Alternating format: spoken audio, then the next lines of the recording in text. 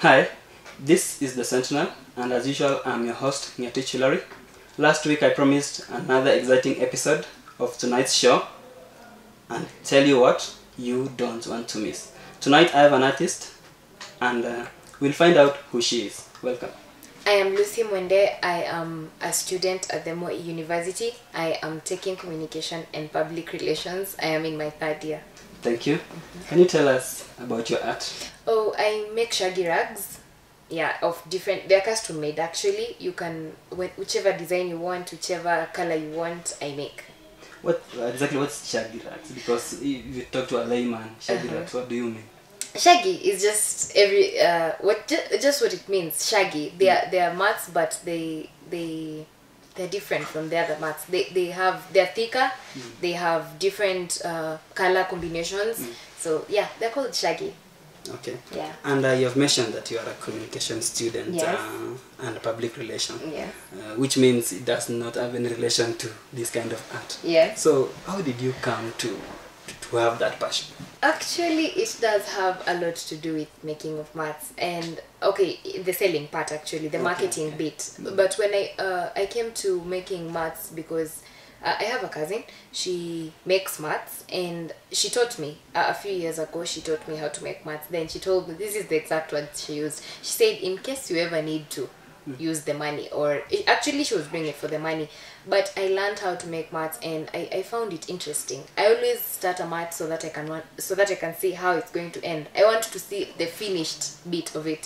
So it's my passion, in other words. You've talked about your sister, my cousin, your cousin sister, yeah, introducing you to this. So when exactly did you start? Making the mats? Yeah. A few months ago. Actually, when they say necessity is the mother of invention, okay. I needed the money. So I said, because I love making mats, I don't just do it for the money. So let me use my passion and the need for money. So it's a few months ago, not something you started maybe in high school? Yeah, I used to make pole too, and then until now I've become serious about it. Okay, yeah. Then you are just learning. Yeah. But now you have become maybe fully fledged. Yes. Something like that. Yes. Now you've talked about maybe you started making the mats when you are in high school, and even now.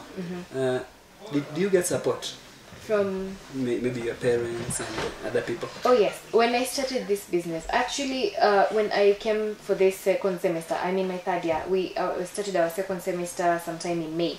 So that's when I officially started making mats for money.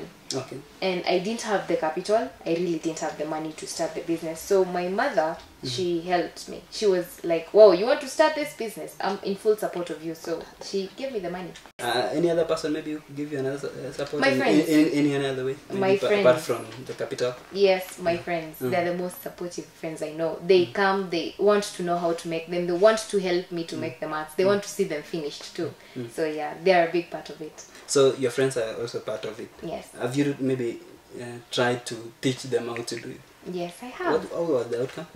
Amazing. They love it. Actually, when they come by my place, they ask, do you have any mat you're making? So we can help. So yeah, they love it. And where do you do this? Because, well, do you do it in your room or where? I do not have a mat studio. I just make them from my room. Yes, actually, but I do carry them to class. Okay. When the class bounces, or when the class is over and I have another class like in 2 hours, and I make them. I make my mat. 2 hours is a lot of time. You've talked about doing this even in class. Yes. And so how do you balance Balancing classwork and work? Balancing studies and making mats. It takes a lot of discipline. It's really hard because tomorrow I don't have money for next week, and I need that money. I have an assignment to catch up on. I have notes to do, and it's a lot. But I have learned slowly to balance it. You've said this is a way of earning your living. Yes. Is it also a hobby?